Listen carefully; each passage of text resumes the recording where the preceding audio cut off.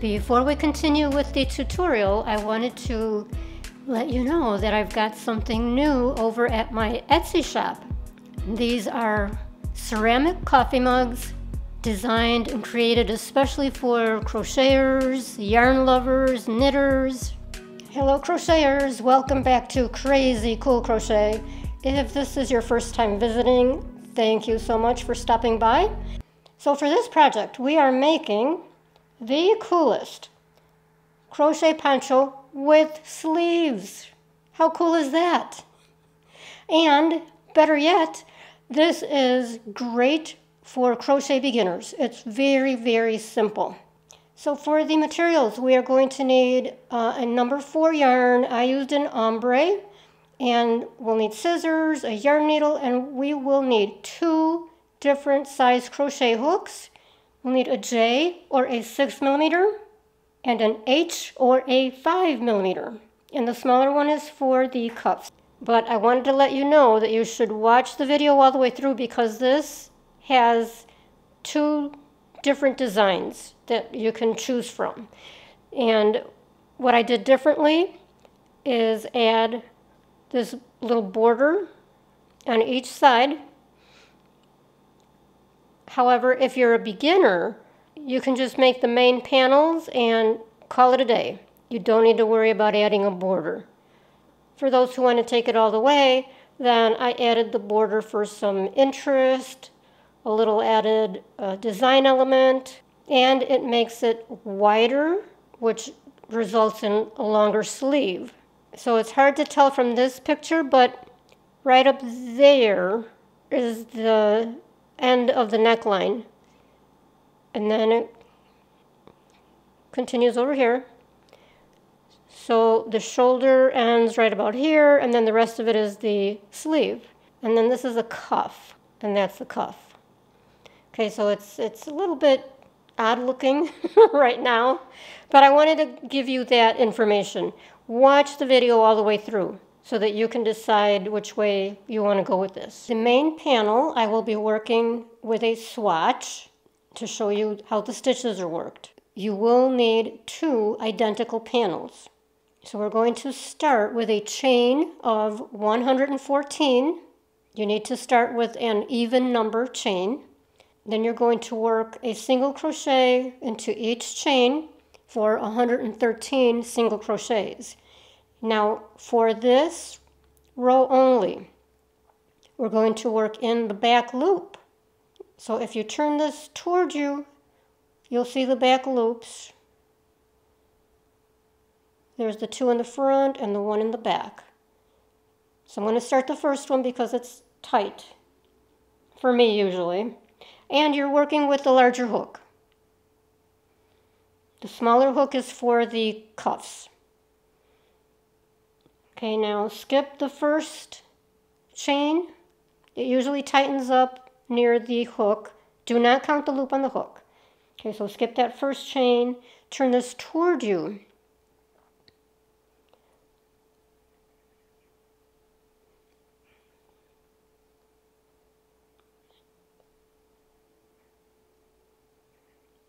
I know that was hard to see. I'm just working on that very first one. Okay, now see how those bumps pop out at you? You're working into those bumps.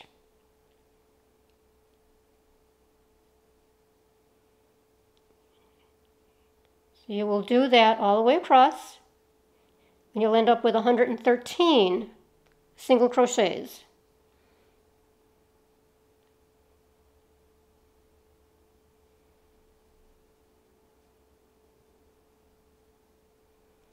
Now we are working in that back loop for a very specific reason. When you do that, you end up with a like squared off bottom rather than a flat bottom. And we want to do that for this particular project because it's not going to have a border. So this is essentially a self-made border. That little squared off bottom. It's really pretty. So at the end of that row, you will chain 1 and turn. Now we are going to work a stitch that is called the extended single crochet. So we are going to start into that very first space. So you'll start as if for a single crochet, 2 loops on the hook. Now you're going to pull through 1 loop. Normally you pull through both. So now you've got 2 loops on the hook again, pull through both loops. That is an extended single crochet. So what this does is give you more height, a little bit longer stitch. Now we're going to add a chain here. Okay, so you did your extended single crochet, chain 1, skip the next space, and do the extended single crochet in the next one. And you are working under both loops here, or under both strands of that chain that forms at the top. 2 loops, pull through 1, pull through 2, chain 1, and there you go. Skip the next, and do that again. 2 loops on the hook, pull through 1, pull through 2, chain 1. Skip the next. That is your stitch. So continue that to the end of the row. At the end of the row you should have 2 stitches remaining, so you can skip the 1 as normal, and into the very last stitch there, or space, work your last extended single crochet, chain 1, and turn.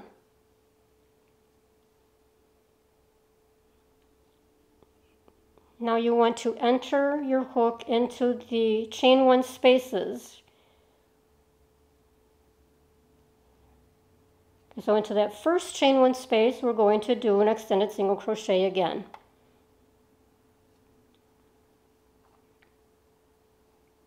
Chain 1. Skip right over to the next space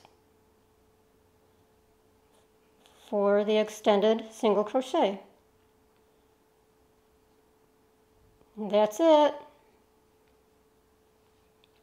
This is your repeat row. So you will be working this for the remainder of the panel. Now when you get to the end of the row, you're going to need to be careful here because you do have another space remaining at the end. So you did your chain 1. So go ahead and enter your extended single crochet, chain 1, turn, and repeat. Okay, so there's your first space.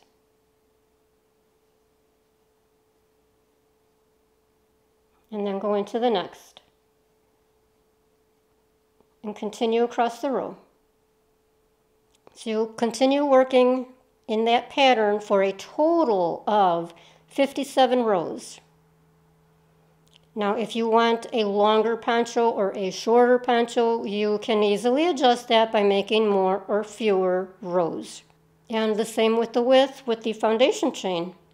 You can make it wider by adding more chains to the foundation chain. Just make sure you end up with an even number on the foundation chain. So we're going to start with a foundation chain of 41. Then you're going to single crochet into the second chain from the hook, and then a single crochet in each chain for 40 single crochets. Then you will chain 1 and turn. Now we're going to work a row of back loop only single crochets. So as you can see here, when you work, your work is forming a chain at the top. See all the little chains? So we're working into the back loop. Let me start the first one because that's always a little tight. Okay, so as you can see, the chain forms like a V. So you're going into the center of that chain so that you are essentially working into that back loop for a regular single crochet. And you will do this all the way across for 40 back loop only single crochets. At the end of that row, you will chain 1 turn and repeat. So you're just working back loop only single crochets all the way across. For the cuff, you will work for 34 rows. And if you wanted to make this shorter or longer, you would adjust the foundation chain, the number of chains that you work. When your 2 panels are completed, we're going to seam at the shoulders, wrong sides facing up. Then you're going to determine the center of your panels and decide how wide you want the neck opening. I chose to do 8 inches for mine. You can use stitch markers to mark your neck opening. I just use contrasting strands of yarn, and then we're going to use a whip stitch to seam the shoulders. Grab your yarn needle with a length of yarn, and we are going to attach at the corner. So here's the shoulder, there's the neck, here's the edge where the sleeve will go. So attach your yarn in the corner. Go under 2 stitches of each panel, and then we're going to go around and around and around. Okay, so just make sure you're grabbing 2 stitches on each panel, like so, and then pull through.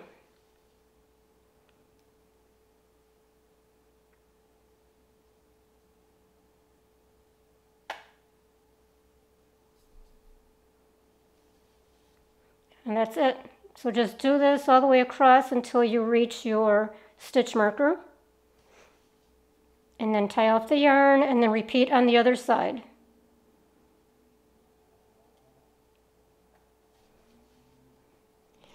Now I'm going to offer an alternate design here. And this will expand the poncho to make it wider. This will add length to the sleeves and just gives another design element. So what we're going to do is put an edging or a border along the edges. After you seam the shoulder, there's the neck opening. So after the shoulder is seamed, this is on the right side of the work. You'll attach your yarn at the corner with a chain. And then in the same space, you're going to work an extended single crochet, but no chain after, and no skipping spaces. So this is just going to be a row of extended single crochet. So I've done a few here to show you how that will look. Working into the next row here of the edging.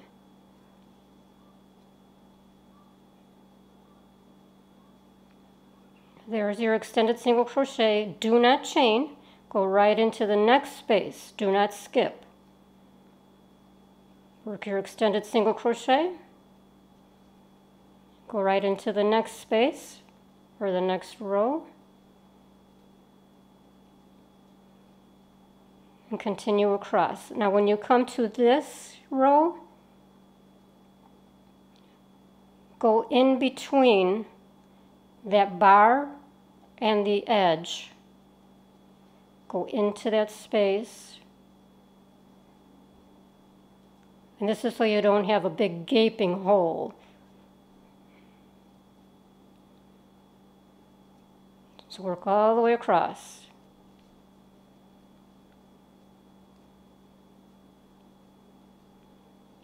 At the end of that first row of the edging, you will chain 1 and turn.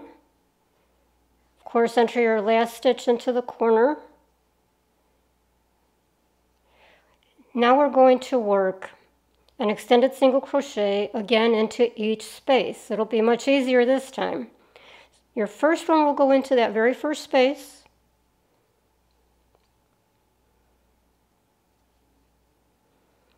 Then you will enter into each space across. And Excuse all the shadows here. I'm hoping you can see the row of chains that appear at the top. You're going under each of those 2-strand chains.